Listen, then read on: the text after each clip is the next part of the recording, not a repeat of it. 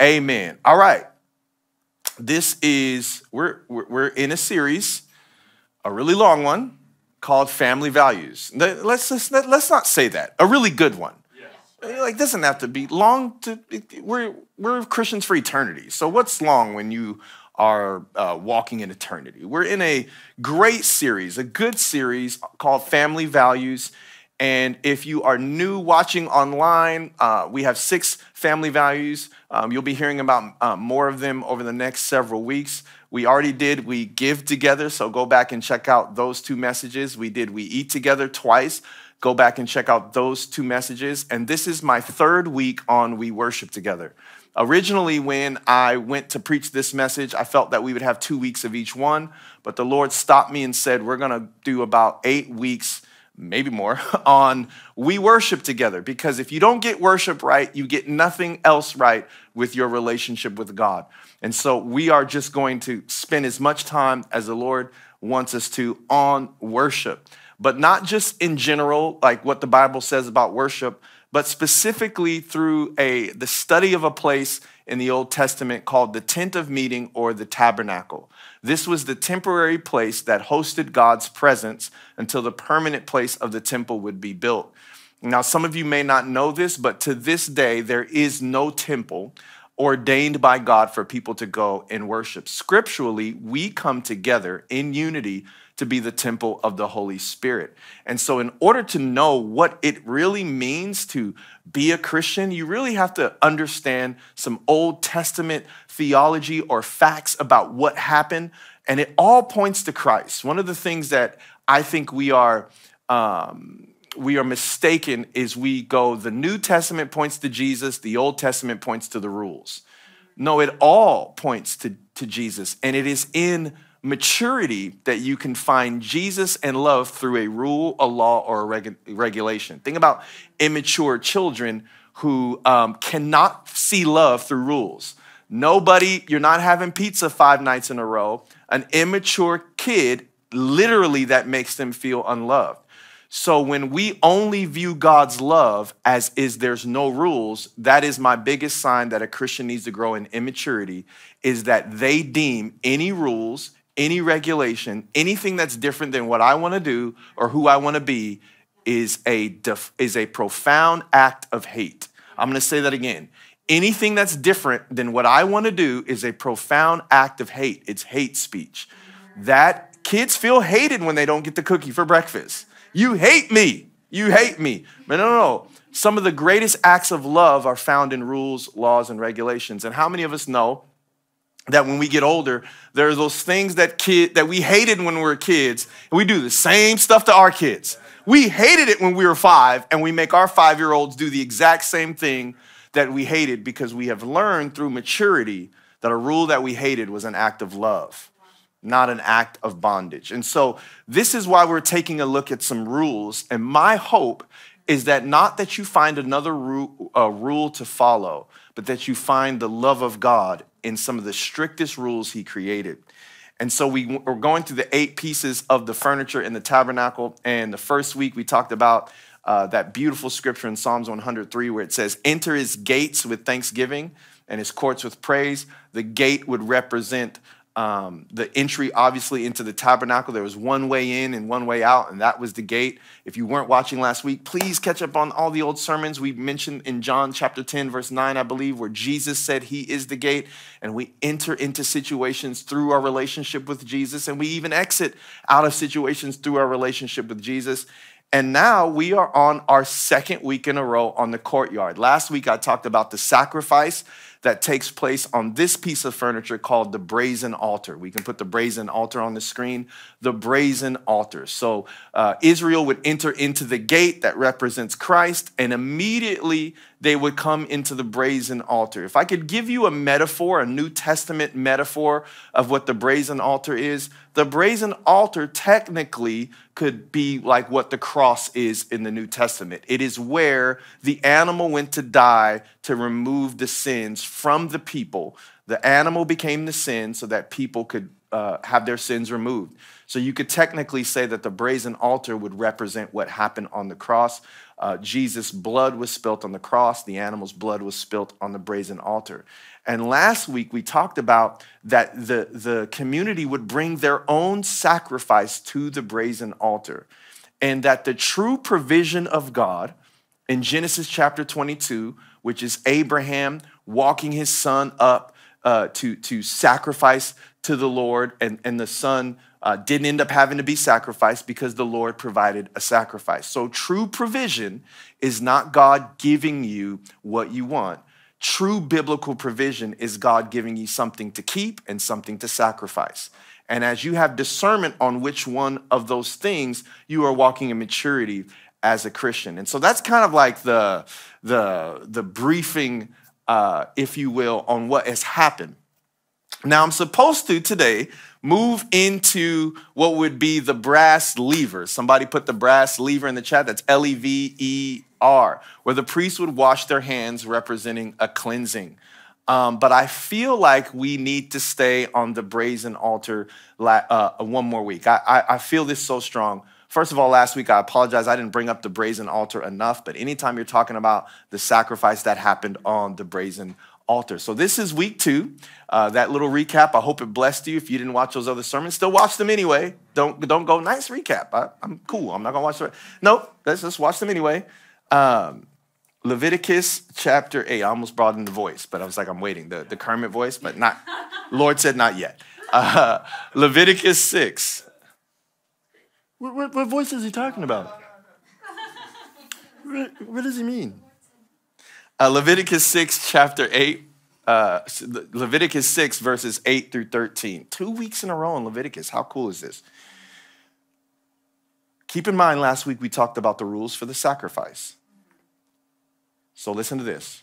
The Lord said to Moses, give Aaron and his sons the following instructions regarding the burnt offering. The burnt offering must be left on top of the altar until the next morning, and the fire on the altar must be kept burning all night.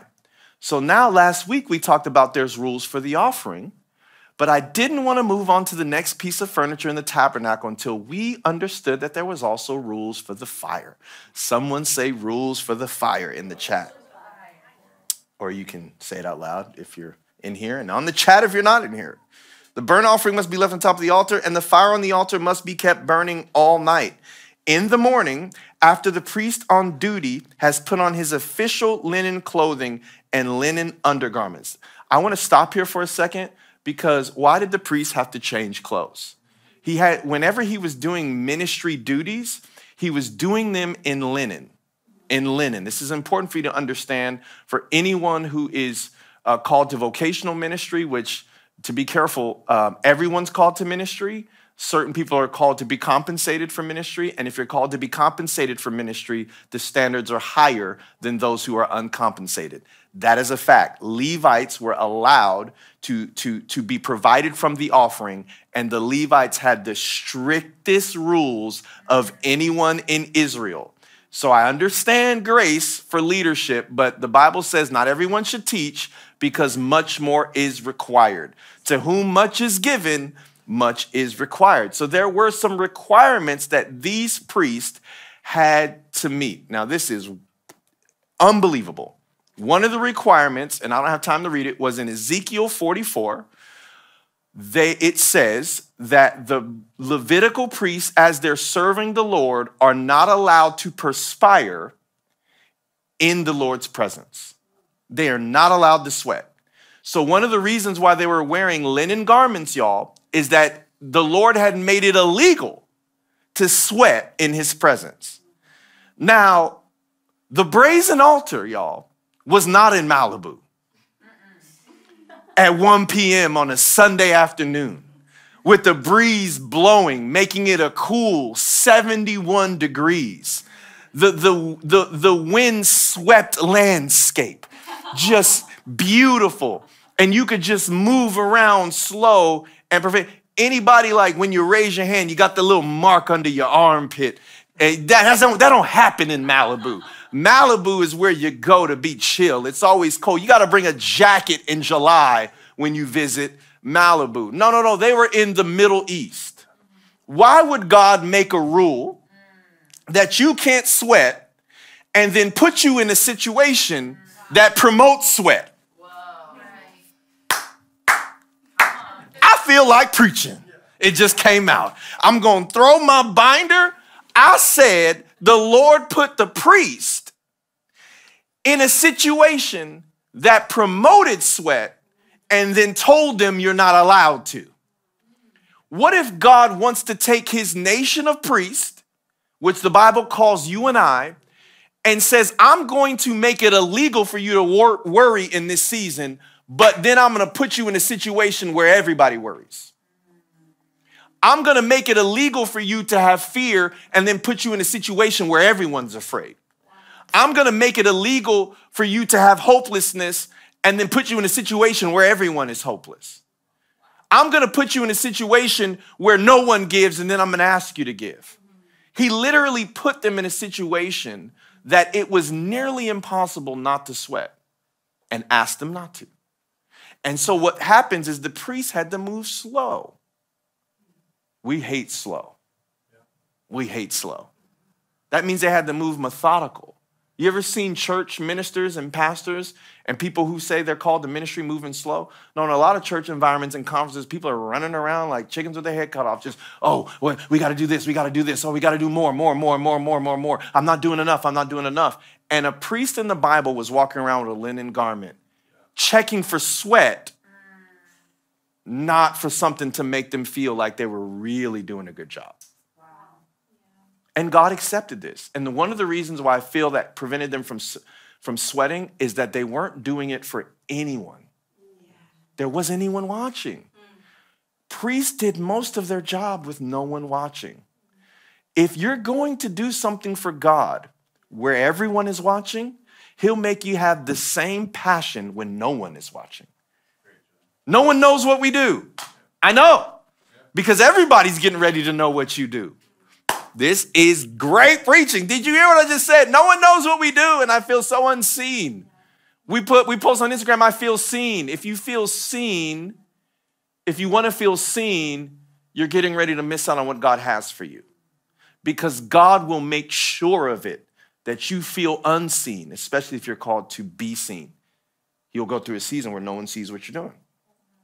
And so these priests, not sweating, they're told in verse 11 that they must take off these garments, change back into their regular clothes, and carry the ashes outside the camp to a place that is ceremonially clean. Meanwhile, the fire on the altar, more rules about the fire, must be kept burning. It must never go out. Each morning, the priest will add fresh wood to the fire and arrange the burnt offering on it. He will then burn the fat of the peace offerings on it. Verse 13. Remember, yet again, the fire must be kept burning on the altar at all times. It must never go out. Does it say it can go out sometimes? Did it say it can go out if you had a long day? Does it say it can go out if somebody made you upset, if it frustrated you? Did it say it could go out because there's too many Christian leaders falling, and so let me step back? No. It must never go out. The fire on the brazen altar must never go out. One of the metaphorical meanings of fire prior to the 12th century, which many of these people would have understood, we kind of lose passion. Fire just kind of means fire, or it means like something's cool. Like, man, that's fire. But back then, it meant burning passion. And in some cultures, the liveliness of the imagination. How cool is that? The liveliness of the imagination. God is always trying, as Ephesians 3:20 tells us, to do more than we can ask, imagine, or think. So if the enemy knows that God wants to do more than you can ask, imagine, or think, then he will want to dampen your fire, to dampen your imagination, your faith to ask God for things, and destroy your thought processes. Because God wants to do more than you can ask, imagine, or think. Fire in the Bible always communicated something. And at its core, it communicated the very presence of God. Many biblical instances, fire was a manifestation of God himself. When Moses originally got the 12 commandments, the Bible says the mountain of God was on fire. And they were afraid to approach it because fire also meant judgment. Have you ever heard when you try to say anything biblical to people that has any rules or regulations to it at all, they say, well, that's not what Jesus would do. That's not what my Jesus would do. My Jesus would never. You can be whatever you can do whatever you want to do. That's not what Jesus would do. And what they're doing is they're saying that's not what Jesus did when he was here, which is true. But I want you to write this down. As Christians mature, another sign that of immaturity in your faith is when you always talking about what Jesus did when he was here. But as Christians mature, they become more concerned about Christ's return than his first time here on earth. I'm going to say that again.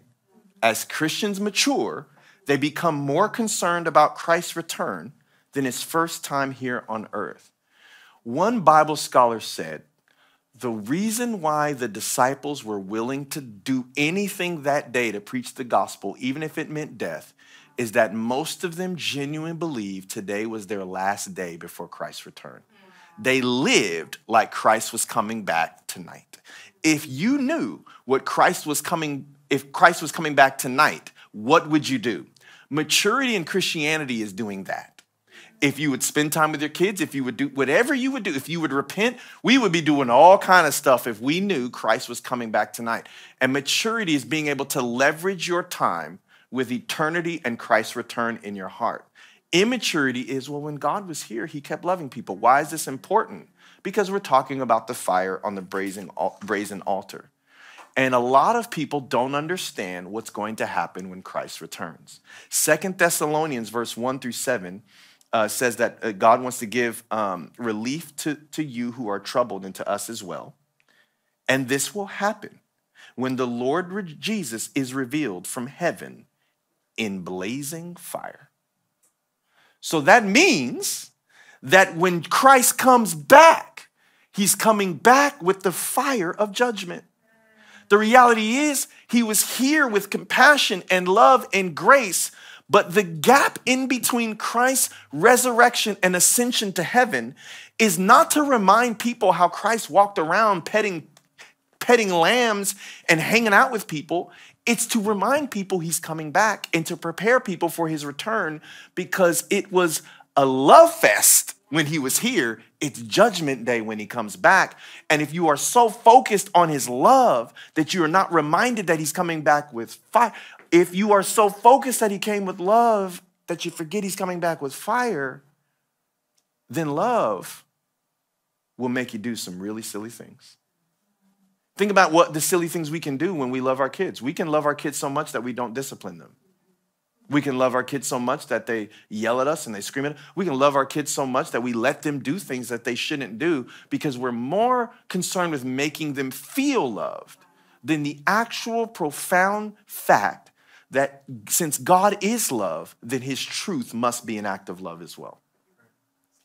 And so what does that mean for us if you're watching for the first time? It's like, yo, Christ is coming back. I'm just saying, we all had those parents, man. You had that.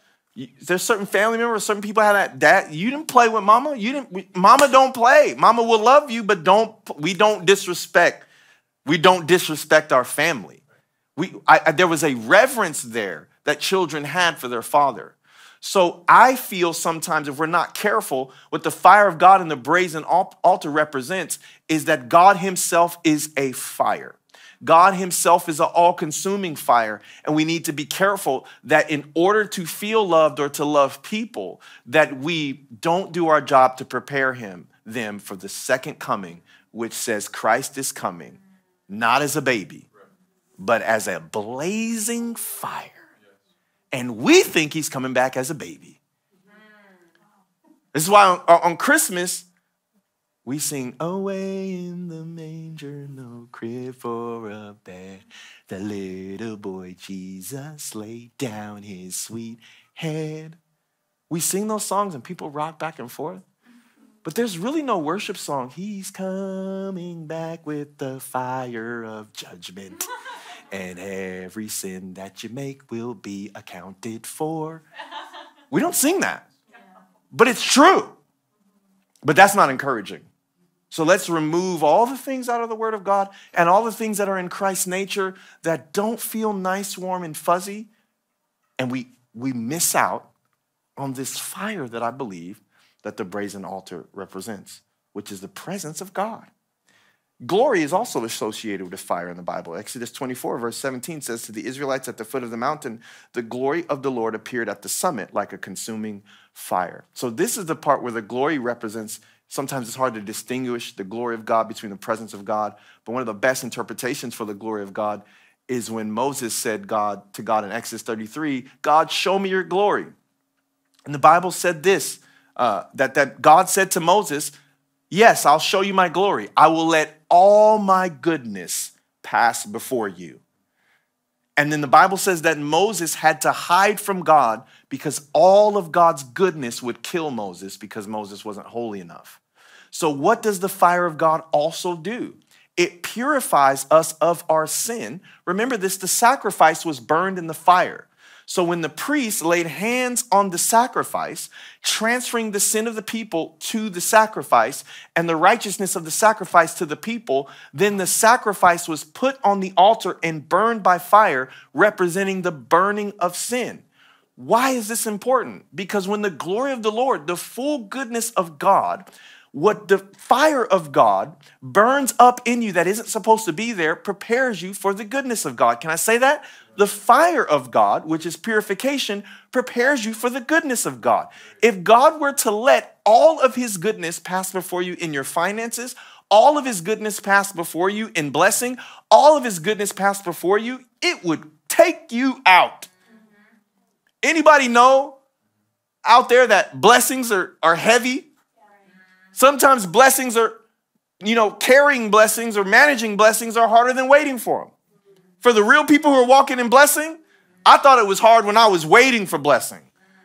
Oh my God, it's nothing compared. That's why the Bible says these light and momentary troubles are nothing compared to the glory that will be revealed later. Light and momentary trials. What is that's why it's so important to read your word, y'all. Because it calls in 1 Peter these trials fiery trials. It is fire that prepares you for glory. Another thing we should know about the fire is Christians are supposed to be baptized in the fire of God. Anybody want to be baptized in the fire? We love water baptism. We don't want the fire. And back to what people say about Jesus. We should just be more like Jesus. Jesus just loved people. Jesus didn't bring this up. Jesus didn't bring that up. He just walked around and loved people. John the Baptist said this about Jesus. I baptize with water those who repent of their sins and turn to God. But someone is coming soon, he's talking about Jesus, who is greater than I am.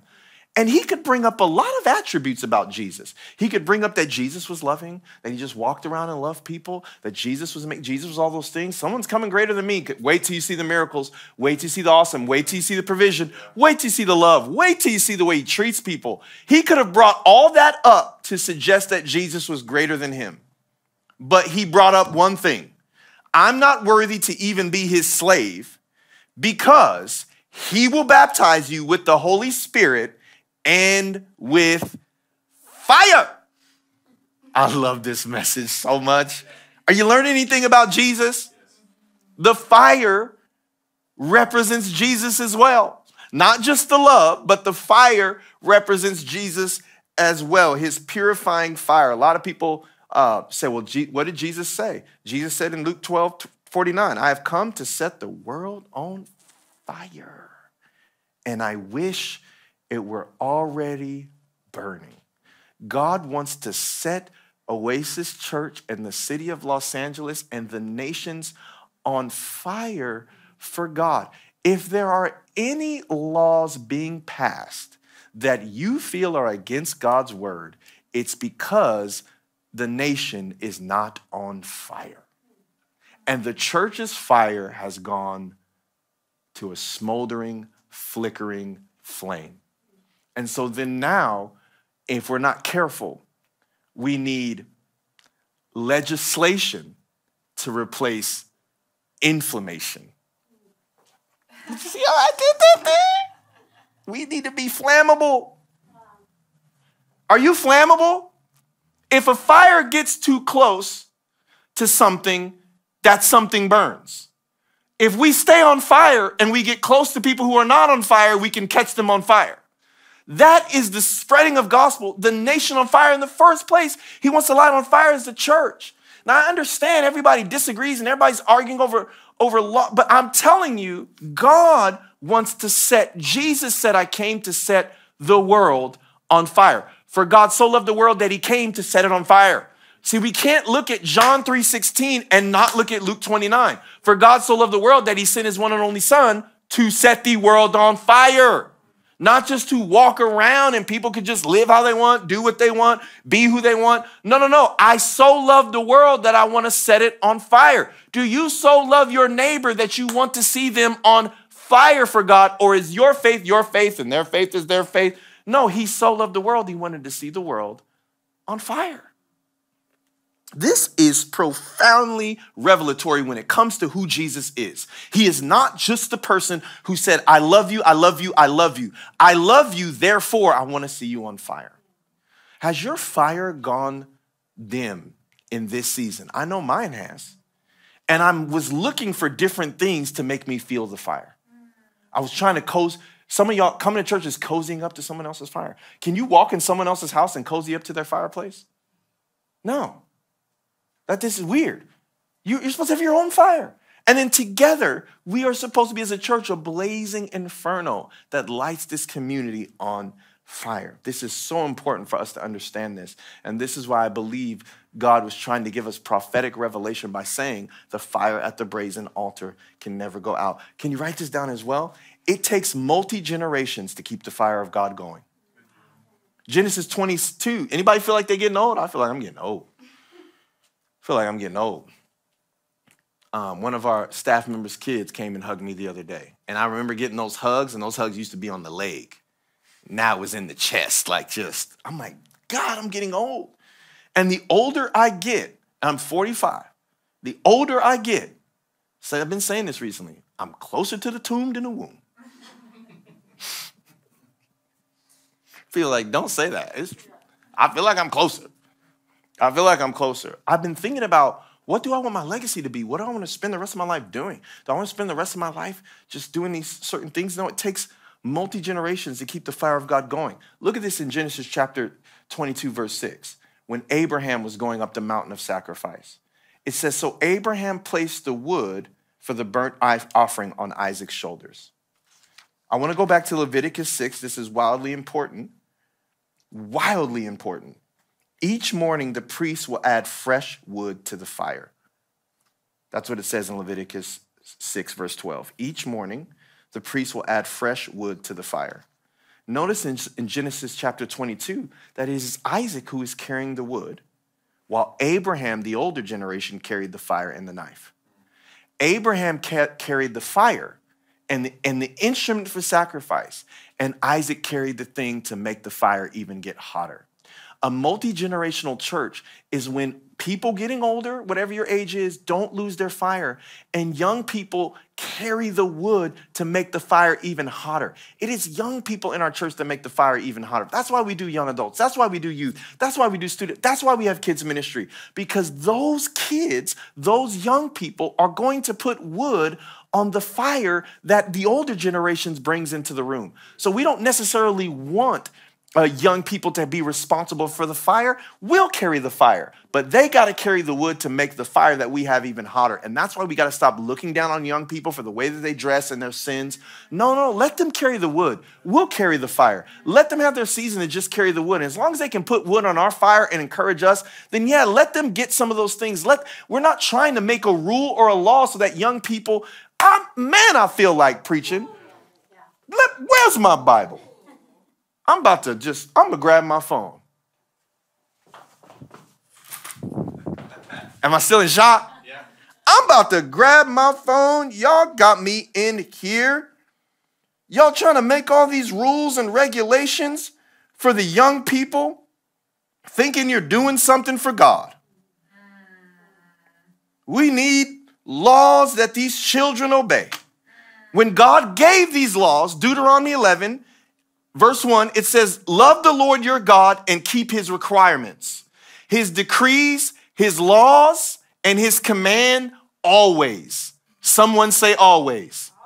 I'm talking to the older generation. Verse 2 says, remember today, now that I'm not talking to your children. Wait, what? Hold on. Hold on, Pastor Julian. We need to make sure we have laws that these young people that don't know the Lord have to obey. Because I'm obeying the law, and we want godly laws, right? Yeah, we do. For adults, for mature Christians. Y'all should know better. You know the law. But he literally says, and I'm so glad I'm reading from Scripture, because somebody says, I don't understand. There's no way this is biblical. We must have godly leaders and biblical values in the church. There's no way this is accurate. That's why I'm reading from Deuteronomy 11, not my own opinion, and I snuck that voice in. I'm going to read it again. You must love the Lord your God and always obey his requirements, decrees, regulations, and commands. So it doesn't mean the law. We need laws. But he says in verse 2, keep in mind that I am not talking now to your children. I will, but not now. I'm not talking to your children now. Why? Who have never experienced the discipline of the Lord your God or seen his greatness and his strong hand and powerful arm. Verse 3, they did not see the miraculous signs and wonders he performed in Egypt against Pharaoh and all his land. They did not see the Lord, what the Lord did to the armies of Egypt and to their horses, and how he drowned them in the Red Sea as they were chasing you. He destroyed them, and they have not recovered to this very day. Verse 5, your children didn't see how the Lord cared for you in the wilderness where the tabernacle was until you arrived here. They didn't see what he did to Dathan and Abiram, the sons of Eliab, a descendant of Reuben, when the earth opened its mouth in the Israelite camp in front of the tabernacle and swallowed them, along with their households and tents and every living thing that belonged to them. But you have seen the Lord perform all these mighty deeds with your very own eyes. Therefore, be careful to obey every command I am giving you today, so that you may have the strength to go in and take over the land you are about to enter.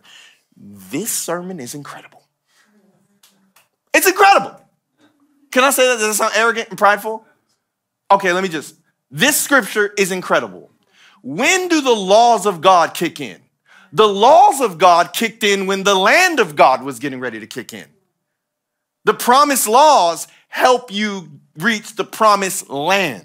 So kids who don't even know what they want to do, we're not supposed to be putting laws on them. We are supposed to be carrying the fire. We are supposed to be the one being obedient. They're supposed to watch us be obedient. And when they see God, you know you've seen God move in your finances. So obey the scriptures on generosity. You know you've seen God move in healing. So obey the scriptures on healing. You know you've seen God encouraging your faith. So walk in faith like the scripture says. But he says, don't put that stuff on a generation that hasn't seen God move. If we're going to have the fire of God going, we need a generation who's seen God move, carrying the fire for a generation who hasn't seen God move. Read Deuteronomy 11. Keep in mind, I'm not talking to your children. I'm talking to you. So the reason why we have people fighting for young people to obey the laws of God is because we don't have fathers and mothers as Christians anymore.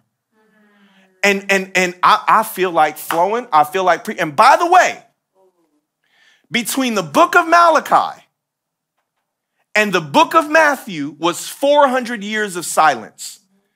No one could find anything that God said to anyone since he said something to Malachi. And the first thing he said in Matthew, he said something to a man by the name of Zechariah. This ain't in my notes. I just feel like preaching.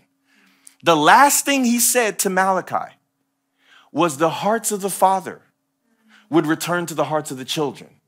And then he didn't say anything else for 400 years. 400 years later, read it. In Matthew, he would talk to a man named Zechariah and tell Zechariah he's going to have a son by the name of John the Baptist. Why are you going to have a son? Because the hearts of the father are getting ready to return to the hearts of the children. And Zechariah went, when is the last time I heard that? 400 years ago. And God repeated himself. 400 years. God repeated himself. So what happens before the law is the hearts of the fathers and the mothers need to return to the hearts of the children, the younger generation, and the hearts of the children need to return to the older generation. And now the older generation carries the fire, and they don't put that fire on the young generation. They say, you give me the wood, I'll keep the fire. And when you grow in maturity and you see God move, now we got to talk about some regulations, because the regulations were not meant to make God happy. They were meant to take you to the next level. Does anybody want to go to the next level? Don't pray for the promised land and not want the rules. God never gave them anything in Egypt to do. Wow. Egypt would represent where America is right now, and not one law was given to them. He brought them out of Egypt into the wilderness, which represents the presence and the tabernacle of God. And then here come the rules. So it's only when he removed them and they knew that God had done something with them that he started to give them expectation. Why do we have biblical expectations for people who have not seen the living biblical God? Because we've lost our fire. That's why. We've lost it. And so we want to shortcut holiness through legislation, when at the end of the day it came through fire. I was the most sinful person ever. There's no one in this room who's committed more sin than me. And thank God I didn't come to certain churches right now. Thank God I came to a church and met a man on fire. Because had I not met a man on fire, I would not be who I was today.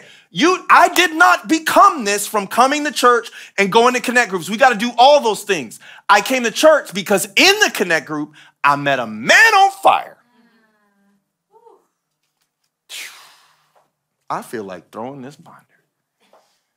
So I hope that people meet me in between now and when I get to meet Jesus in person, and they meet a man on fire.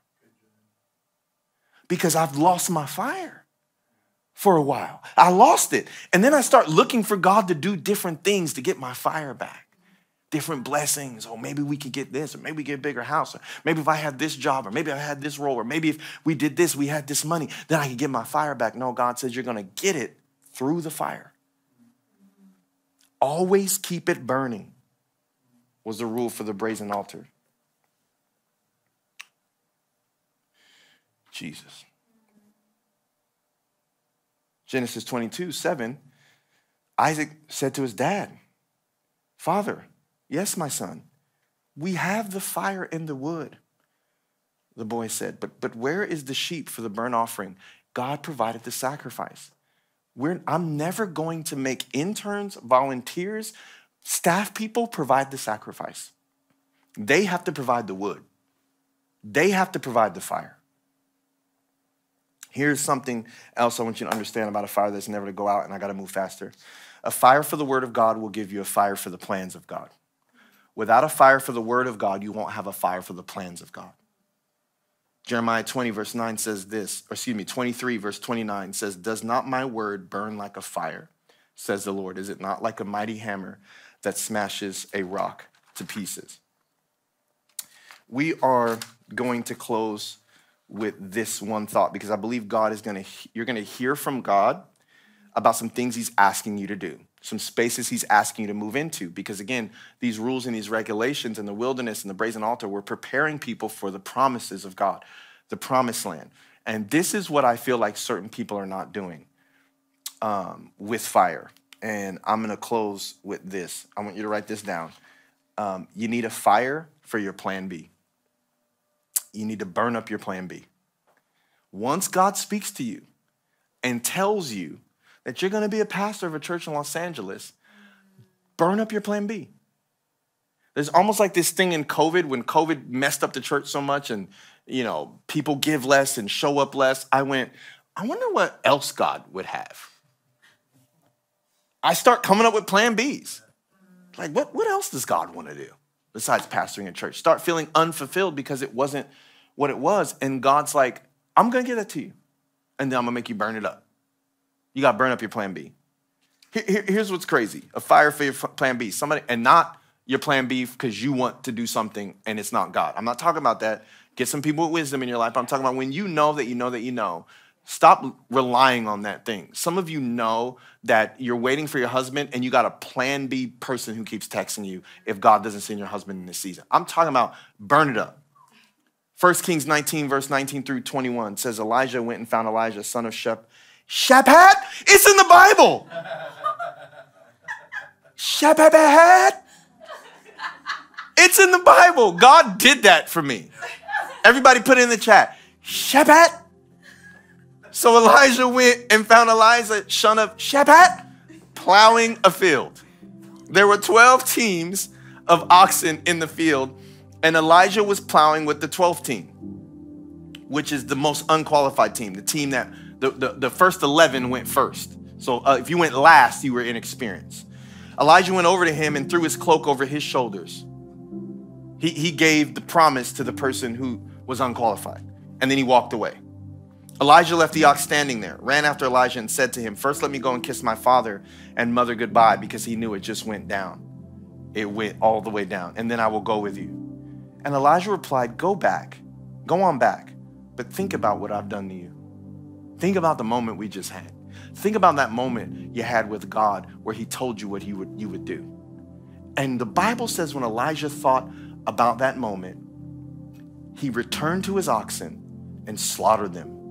And he used the wood from the plow to build a fire to roast their flesh. And he passed around the meat to all the townspeople, and they all ate. And then he went with Elijah as his assistant. He didn't go into what God called him to until he burned up the thing he would be tempted to go back to if it didn't work out. This is good stuff, Brother Sam. This might be in my top 3. Lord, is that okay to say? Holy Spirit said it's in your top 3. Holy Spirit said it's in my... The fire of God burned up his plan B. Do you need the fire to burn up your plan B today? Are you having trouble in your marriage and deep down you've been thinking about a plan B? Do you need the fire of God to burn up your plan B? Are you having trouble in your calling and you need the fire of God to burn up your plan B? Are you having trouble figuring out how God is going to do that thing he told you to do, and there's a temptation to go back to a plan B? You need the fire of God to burn up your plan B.